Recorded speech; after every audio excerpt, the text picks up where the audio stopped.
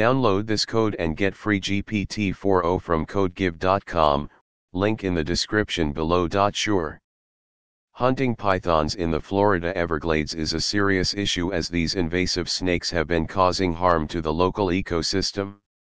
To help combat this problem, python hunting events are organized to remove these snakes from the wild.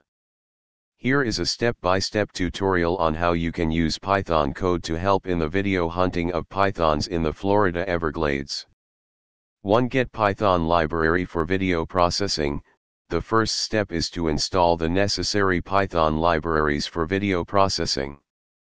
One popular library for this is opencv, which provides functions for reading, processing, and writing videos.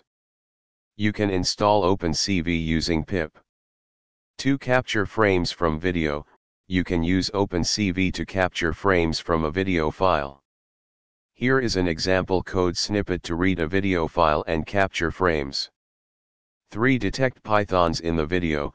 You can use image recognition techniques, such as object detection or tracking, to detect pythons in the video frames.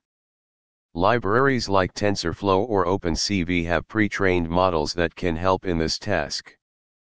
4. Mark python locations.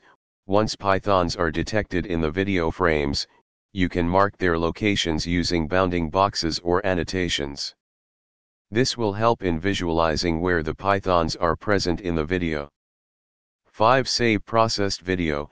After processing the video frames and marking the python locations, you can save the processed video with the marked pythons. You can use opencv to write the processed frames back to a video file. 6. Reporting and analysis. Finally, you can analyze the processed video to gather insights on the python population in the Everglades.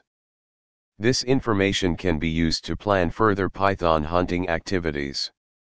By following these steps and using Python code with libraries like opencv, you can contribute to the efforts of hunting pythons in the Florida Everglades through video processing and analysis.